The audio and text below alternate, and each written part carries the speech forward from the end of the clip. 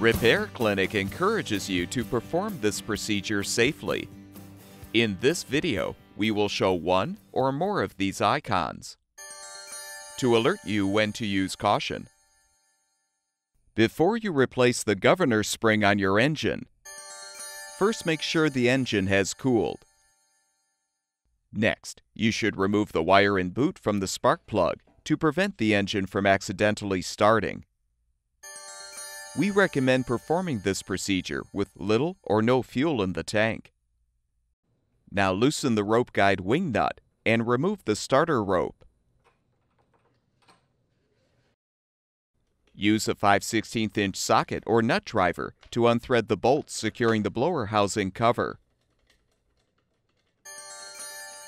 Lift off the cover. Lift the fuel tank off of the housing. Note the orientation of the governor spring and detach the old spring if still intact. Install the new governor spring by hooking the short end onto the bracket and the long end onto the governor lever. Realign the fuel tank tabs with the slots in the blower housing and snap the tank into place. Replace the blower housing cover, then thread and tighten the bolts to secure.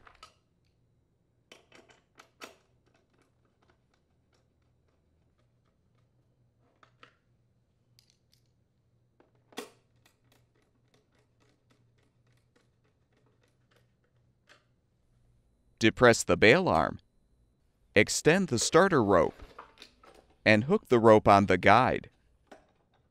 Tighten the rope guide wing nut. With the repair completed, reattach the wire and boot to the spark plug, refill the fuel tank, and your engine should be ready for use.